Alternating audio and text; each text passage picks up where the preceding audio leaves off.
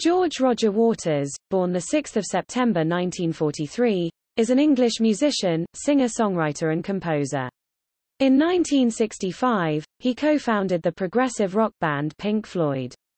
Waters initially served as the bassist, but following the departure of singer-songwriter Syd Barrett in 1968, he also became their lyricist, co-lead vocalist and conceptual leader until his departure in 1983. Pink Floyd achieved international success with the concept albums The Dark Side of the Moon, 1973, Wish You Were Here, 1975, Animals, 1977, The Wall, 1979, and The Final Cut, 1983.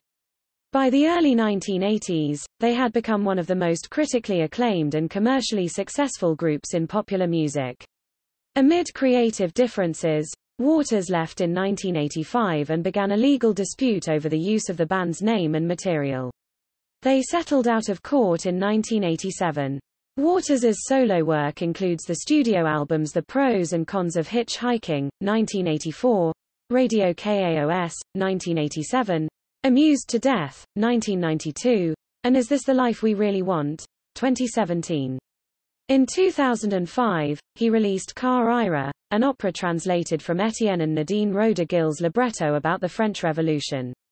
In 1990, Waters staged one of the largest rock concerts in history, The Wall, live in Berlin, with an attendance of 450,000.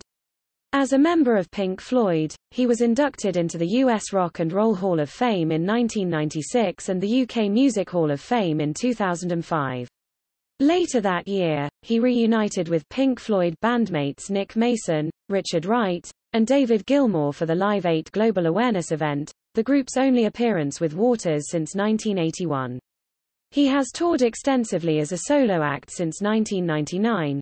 He performed The Dark Side of the Moon in its entirety for his world tour of 2006 to 2008, and the Wall live tour of 2010 to 2013 was the highest-grossing tour by a solo artist at the time.